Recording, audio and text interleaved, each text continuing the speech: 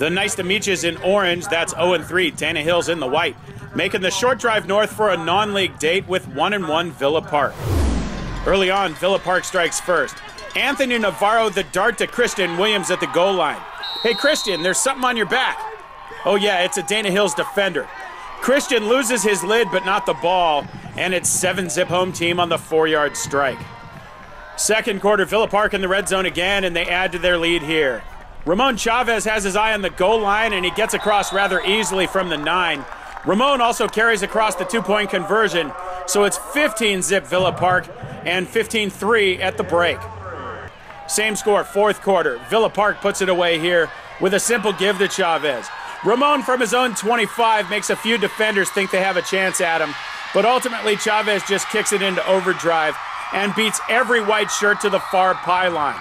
It's a 75-yard lightning bolt, 22-3 Villa Park with 10 minutes left in the ball game. Here's one ray of sunshine for the visitors.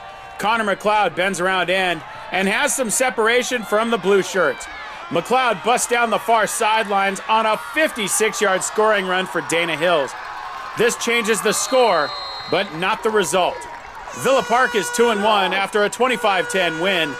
Dana Hills is struggling at 0-4.